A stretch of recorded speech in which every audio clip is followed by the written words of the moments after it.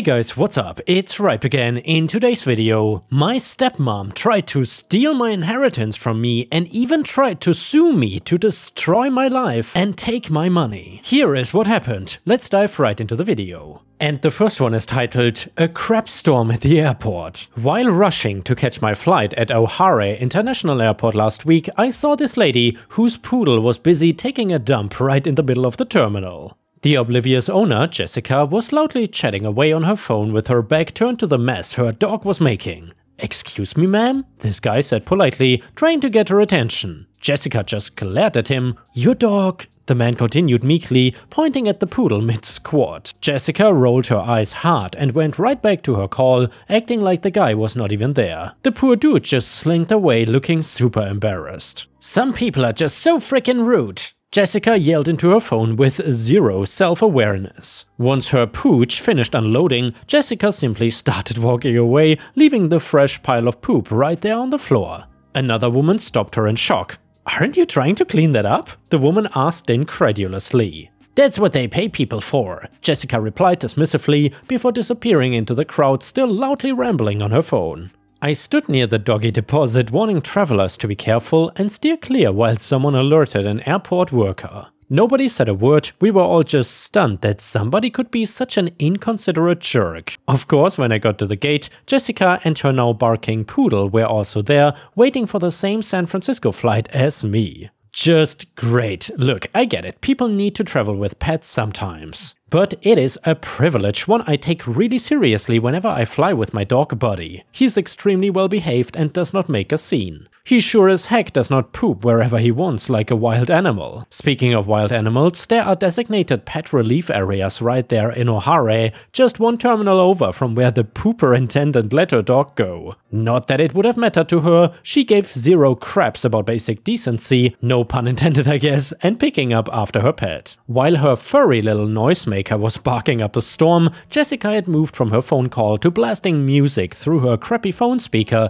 with no headphones on. I don't like making armchair psychological assessments, but this lady's behavior went so far beyond just being rude and entitled, it was like she got a sick kick out of annoying and inconveniencing everyone around her. Most people tried their best to tune Jessica out, giving her and her mutt a wide berth. Not me though, I'm a petty guy and this chick had it coming. "Hey, you headed to Seattle for work?" I said as I plopped down right next to the dreadful woman. "San Francisco actually," she grumbled, clearly pissed that I interrupted her crappy concert. "Oh man, my bad. You better book it then. They just switched that flight to gate 57B. This is the Seattle line now." I didn't mean for her to actually fall for my little FIB, but that's exactly what happened. Without a second thought, she scooped up all her crap and her dog and went storming off in a huff. Jessica was so self-absorbed and oblivious she didn't even think to double-check the gate info or departure details. Based on her reaction, she 100% bought my lie about the gate change, so she is also straight up rude for not even saying thanks before dashing off.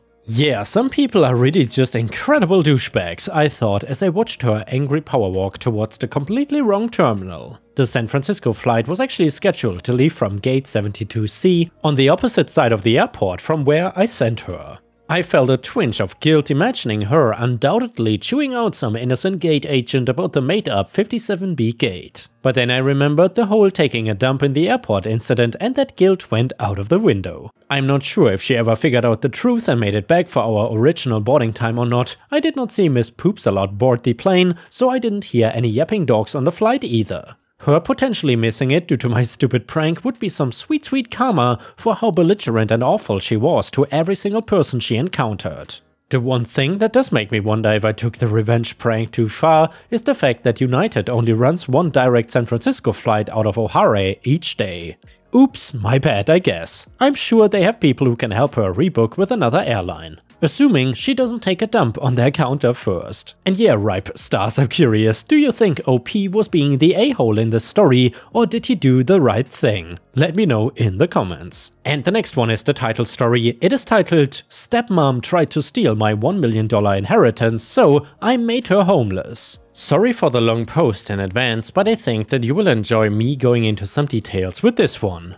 And I will do my best to keep things easy to follow. I grew up not really knowing the financial situation that my family was in. I knew we had some money, but we did not live in some huge house, and I did not really get spoiled with too many things. When I did, it was usually my grandparents or a special occasion like Christmas. I got an allowance but still had to do chores around the house in order to get it. Basically, I had zero idea that my family was sitting on $1 million, but I was also happy that I didn't know. I was the type of dumb kind that would have run around bragging that I was a millionaire and then got laughed at when I didn't have the newest gaming system or toy. Things were pretty normal for me until I was 14 years old and my dad got remarried. Now, I did not know much about my mom because I was only 2 years old when she had died. My dad dated, but I guess raising me and working full-time just made it hard for him. When I was 12, he met this woman and things started off fine and normal. I met her after a few months and she was nice to me. After a year and a half, when I was 14, they decided to get married and boom,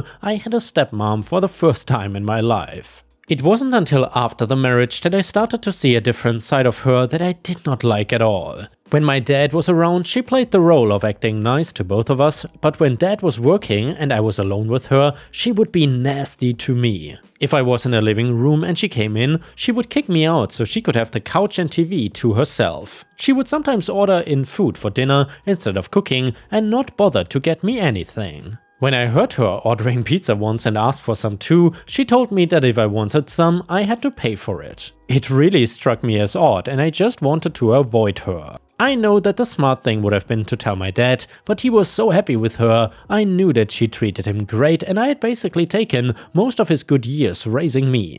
I did not want to start trouble, so I just started to stay out of her way when my dad was not around. And yes, for those wondering when she would buy food, it would always be with his money. Not her own. Actually, about 3 months after they got married, she quit her job and just hung around the house full time. Which I get parents doing when they want to raise kids and take care of the house. She didn't do any of that though, because I was old enough to take care of myself and we had a cleaning lady come twice a month, so she was not cleaning either. Around that same age, I remember my dad sitting me down and wanting to talk to me about his parents. They had both passed away years before, so I did not know why he was bringing them up at first. He explained to me that they were in the jewelry business and had made some very smart investments during their life. My dad was their only son and inherited everything that they had. He told me that in his room there was a safe with papers just in case anything happened to him. Namely, a will and information about an account where my dad had put the money away since he was successful on his own and did not need it. When I was 16, I found out why he had sat me down and told me all of this. He had been diagnosed with cancer and didn't want to tell and upset me about it before he had to. He had a tumor that was too dangerous to remove, so they could only give him chemo and hope for the best. And the best did not work, with my dad passing away that same year. Now, it was only my stepbrother and myself living in the house, and I remembered what my dad had told me. I felt weird with her being around when I did, so I waited until she went out with her friends to go into the room and look at the safe. The paperwork was long and confusing, but luckily there was the number of a lawyer. I called him and told him who I was and that my dad had passed away. He told me that I had to come in to discuss all of this, but since I was a minor, I needed an adult with me, meaning my stepmother. So I bit the bullet and told her that I found the will and we had to go and speak to the lawyer. She tried to insist on going alone, but I demanded getting to go, and after a lot of fighting, we were both sitting in his office going over the papers. A lot of it was boring, but there were basically two things of importance from the will. The first being that the account with the inheritance was being transferred in my name, as it was left solely to me. It was at that point that both of us found out that it was $1 million. But I will get back to that in just a second. The other thing was the house, since that was a big asset. My stepmother's name was on the deed, so she got that and I could not really fight for that. As for the money, I swore I could see the dollar bill sign light up in her eyes. At the same time, scowling at me like I had planned this the entire time. Stepmom, you cannot seriously just give a 16-year-old $1 million. There must be something wrong with the will. Lawyer, well, hold on for a second, there's a lot of fine print for this kind of thing.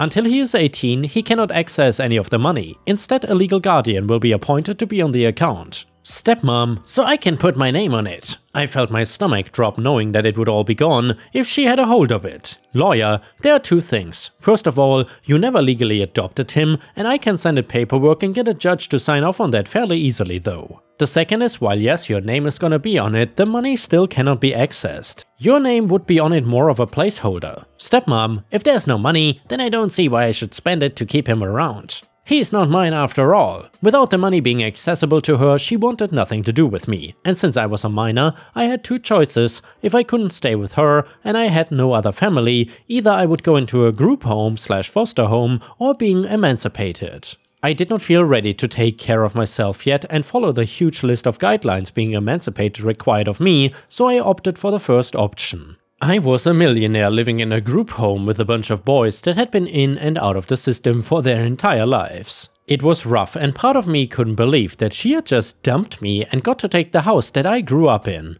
The house that I had known longer than her and my dad would have wanted me staying in. I spent my entire year and a half before I aged out, bitter and angry at her. Once I was 18 and signed the papers, I had the money and could do anything that I wanted. However, I had to be careful, of course, because even that much money is liable to get wasted away. Luckily, I had a friend whose mom was an accountant and she helped me manage the money and put it into the right kind of bank account and all of that. I opted to get an apartment near a state college that I had good enough grades to go to. Still, I had that gnawing feeling in the back of my mind that I had to see what my stepmom was now going through. Sure, she got the house, but none of the money to keep payments up on it. I wanted to also act like a cocky jerk, so I went out and bought myself a pretty expensive suit to go and visit her in. To just rub salt in the wound. And guys, it took almost 2 years, but the wait was almost worth it once I saw the sad state that she was in. The house was a mess, even from the outside. The paint was cracking, the lawn was dead, and the car in the driveway had 4 flat tires. I knocked on the door and she answered the door clearly either hungover or already drunk at 11 AM. She didn't recognize me at first, but boy,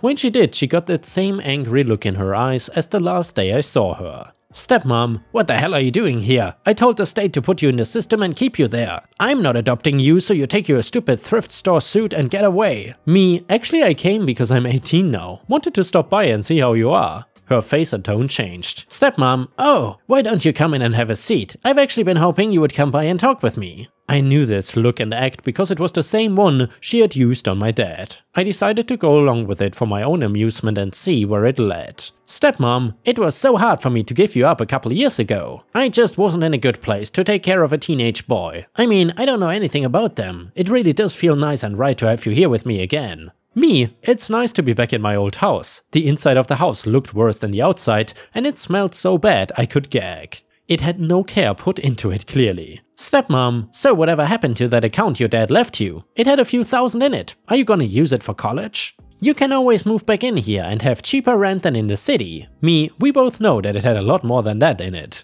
Stepmom, you know I was married to him, so really, I should get some of that money. The house might get taken away because I don't have money. You wouldn't want to see some strangers living in your house. I helped take care of you for years and got nothing, so maybe just help your old mom out. Me, first of all, you're not my mom. You are barely my stepmom, and I call you that because calling you the bitch my dad married would not go over so well. I came by to just confirm that you're the same person that you were then. You don't deserve to live in this house. I left and somehow she got my number and email and started messaging me and asking for money and all that crap. What she didn't realize was all the information she was giving me about the house being foreclosed on meant that I knew exactly when and where to go in order to see the auction happen for the house. I went and watched as I saw her in the corner with a few friends in what I guess was an attempt to get the house back. Things started and she was placing bets on the house. I had way too much fun raising the price and making it too far out of her reach. Locking eyes with her as I finally won the house from the auction. Now, I honestly didn't plan what I was going to do with the house once I got it. I was 18 with money and just going off impulse to spite this woman. Not to mention, I got it for a lot cheaper than it was worth, so I knew I would not end up at a total loss. I had to hire a company to come in and deep clean the house as it was horrible and disgusting. Almost all the furniture had to get thrown away and I was left with a blank slate of my house. Now clean and looking more like I remembered it, but oh, this was not the end of hearing from my stepmom because she managed to find the perfect time to show up and see me at the house as I was giving it a final look after the cleaning was done. Stepmom, wow, you did so good at that auction. This time I was not gonna try and play around with her though. I was done with all of that and wanted her out of my life for good. Me, you can stop pretending to be nice. I'm not letting you live in my house, let's be clear here. Stepmom, your dad put my name on the deed because he wanted me to have it. Me, and you did a great job of not paying the mortgage and turning it into a dump. The house has a single name on it now, and that is mine. And if you try and come in, I'll call the cops on you so fast your head will spin. She was pissed, and instead of just leaving things alone, she decided to file a lawsuit against me for the very familiar sounding $1 million. She was now, after all of this, claiming that I'd faked the will years ago in order to get the money in my name. And that as a spouse of the deceased, all legal assets legally should have been transferred to her instead. It was a crazy lawsuit because it was clear she just wanted to try and steal my money. The will was legal and done with the help of a lawyer. One who was told all of the information before my dad had passed away. It was not possible for me to magically alter a will that had been filed with the state when I was only 12 years old. She poured so much money into a dumb lawsuit, which will be funny in a second. Obviously, she did not get awarded anything, but I filed harassment charges against her, showing the dozens of texts and emails begging and demanding money from me over the last couple of months alone. She was told that she had to stay away from me and not contact me again, or she could be arrested. With all of her money going towards suing me, she no longer had any left to find a place to live. I could not have imagined a better ending happening for her, except maybe going to jail or something crazy. The last that I heard, she was living in a shelter while failing to find a job. A situation that for anybody else I would feel bad for them and want to help them. For her though, it felt like perfect karma to become homeless after basically making a 16-year-old lose his home first. Just because I know I'll get comments asking about the house, I made the decision to sell it after I fixed it up and did some remodeling. I made a profit, and while it was cool, I don't think house flipper is gonna be a career for me. I'm still in college and leaning towards a degree in accounting. I only took the courses at first to help myself understand my money better, but it turns out I like it. Hopefully, I can make something of myself and never hear from that god-awful woman again. And yeah, Ripe Stars, I gotta say, that was a crazy revenge story, and please let me know in the comments whether you would have acted the same SOP if you were in his shoes, or do you think that he went too far? Let me know what you think in the comments. And now let's move on to the next story. It starts like this. So I had just started a new job and I was in a training class with this woman. I was 30 but had been in school for ages, so I was a bit naive, and this woman was not much older than me but had 3 or 4 kids. Sorry, my memory is going. I started a friendship with her and we were hanging out on breaks. She is telling me all these crazy stories about her time as an army wife, her youth in Utah, and being removed from her parents, foster care, all this stuff, etc. Now, I don't think much of this because I had a rough childhood too, and went to school with some sisters that had it even worse, so nothing she said really tripped my senses. My dad had crazy stories from his youth as well, and though he exaggerates a bit, they are still true. So all this stuff keeps happening to her. Her husband kicks her out, lets her back in, she gets involved in a cult and is trying to break away. This guy from the cult is stalking her, she has seizures at work and has to leave in an ambulance a couple of times. And it turns out that she is involved in this court case because this serial assaulter was caught and she is testifying against him because she was a victim too. Finally, she has one more seizure at work and she is eyeballing me like a kid looking to see if mommy is watching his tantrum while everyone gawks, and I just say to myself, she is faking it. She is completely faking it. I was a long-time babysitter and she looks like a kid faking a serious emotional outburst to a parent trying to get off easy for something. Then one day I go to her house and another friend is helping her clean it and I find out he is her ex. The guy does not even say any more than that. She told us that he was going to throw her out because she was slacking as the wife and not doing the chores. Then a few weeks later, she is on leave for falling down the stairs. At this point, I'm feeling things are completely sus. It's just too many crazy stories. I've been having anxiety attacks worrying about her and her kids' safety, so I get this wild hair to look her up on the internet. This is 2000, a few people have AOL, but not many people are familiar with the internet. Now, the internet was really different back then, most of it was academic info being shared. All of the major universities shared papers online and many of the science journals and some news outlets, especially the Salt Lake Tribune.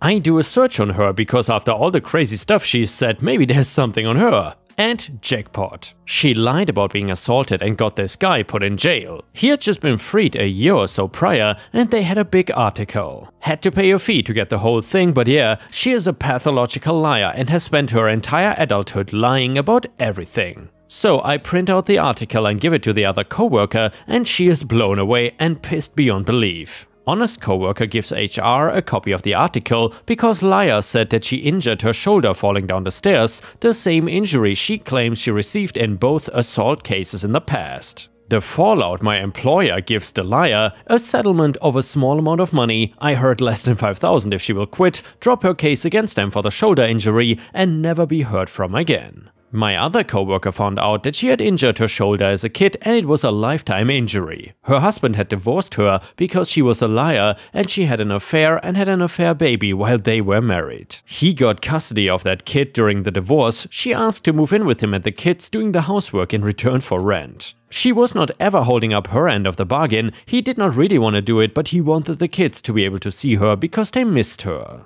He never told us anything because he figured we would not believe him after all the lies she had said. It turns out the cult people were just a nice small church group and she had lied to them that all of us were using and abusing her and they were trying to rescue her from us while we thought we were trying to rescue her from them. I ended up telling her I never wanted to see her again and I never heard another thing about her ever again. Now her name is too common and I haven't had any luck finding any more internet dirt on her. So yeah, that was the craziest coworker I've ever had. I'll have a crazy roommate story for you when I feel up to typing that out. And yeah guys, if you cannot get enough of my content, please don't forget to check out my podcast by searching for Ripe Stories on all major podcast platforms such as Spotify, Apple or Google Podcasts. Furthermore, you can find bonus content by going to patreon.com/ripeyoutube or by clicking the join button here on YouTube. For a small monthly fee, you will get access to dozens and dozens of exclusive videos you won't find anywhere else. Thank you so much for watching and I hope to see you again tomorrow.